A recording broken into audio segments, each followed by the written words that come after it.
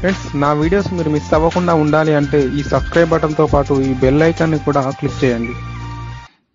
ఈ వీడియోలో మనం భూత సులోచన సాధన ఎలా చేస్తారు అనే విషయం గురించి పూర్తిగా తెలుసుకుందాం.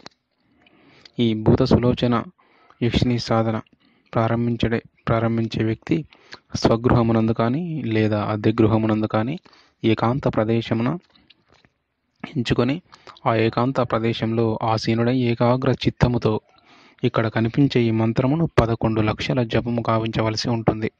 అనంతరము కలువ పువ్వులతో 1,00,000 పర్యాయాలు హోమము చేయవలసి ఉంటుంది. ఇలా రాత్రి 11 లక్షల జపమును జాజి పువ్వులతో 12,000 పర్యాయములు హోమము చేసి పూర్ణాహుతి ఇవ్వవలసి ఉంటుంది.